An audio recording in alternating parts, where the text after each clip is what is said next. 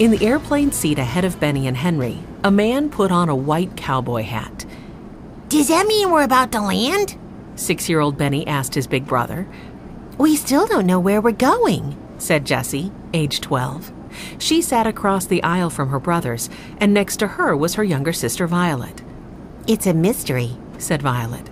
She couldn't believe they were about to land, and their grandfather still hadn't told them where they were going. The plane began to descend, and Violet reached for her grandfather's hand. "I'm not afraid," she whispered.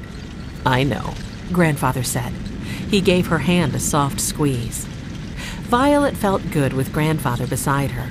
She could remember a time when she and her brothers and sister found an abandoned boxcar in the woods and made a home for themselves there. That was before they'd met Grandfather. But now Grandfather took care of them, and they cared for him too. Henry in his 14-year-old big brother way, and Benny always quick to make everyone laugh. Now the boxcar had a home in their backyard. Violet squeezed Grandfather's hand right back, and he smiled at her. "Ready for adventure?" he asked. "Always," she said. "So," said Henry, as the plane taxied toward the airport, "where are we?" Grandfather chuckled. "I'm going to let you guess." He led the way through the airport and onto a bus. Half an hour later, Benny was kneeling on his seat, looking out the window. "All the windows of shops and restaurants and offices in this city are painted with cows and horses and cowboy hats and boots." He pointed to a revolving door in a tall building. "Look at that. It's painted like old-time Western saloon doors." Grandfather pulled on the cord to let the driver know they were getting off the bus. Violet pointed to another painted window. "Look, it says, 'Welcome to Cowtown.' Is there really a city with that name?" Henry shook his head. "I think we're in the city of Calgary. Grandfather, you told us about it when you were telling us about your friend Judy. It's also called Cowtown, you said.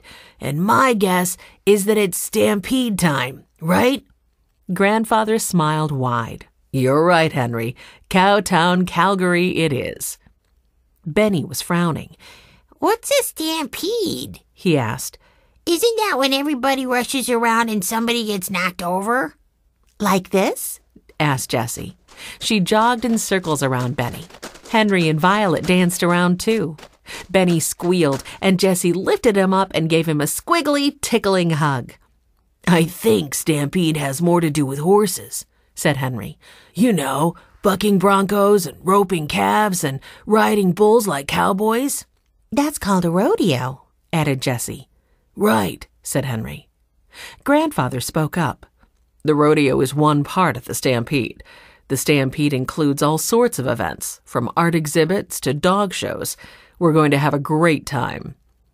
They'd come to a building with a sign that said Glenbow Museum. A woman was standing in front. She had a huge smile on her face and bright red hair that sat in a pile atop her head. "Our Calgary Stampede is called the greatest outdoor show on earth," she said in a deep, rich voice. She must have overheard them. She put out her hand. "I'm your grandfather's friend, Judy Simon." She shook each of the Aldens' hands and chuckled. "Oh, I thought it was about time that your grandfather brought you to our province of Alberta."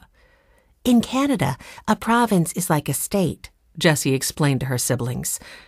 "I'm so excited you're all finally here," Judy said, "especially for Stampede time. Every July, we open our city to the world for 10 days. It's a giant party. We have cowboys from all over North America. We have chuck wagon races and young people exhibiting animals they've raised.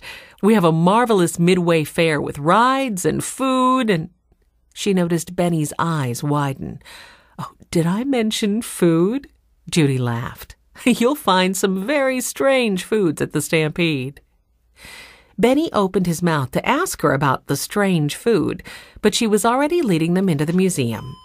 "I want to show you something on the second floor," Judy said, heading to a wide staircase. "And I want you to meet my niece, Daisy, who's joining us. I have a surprise for her."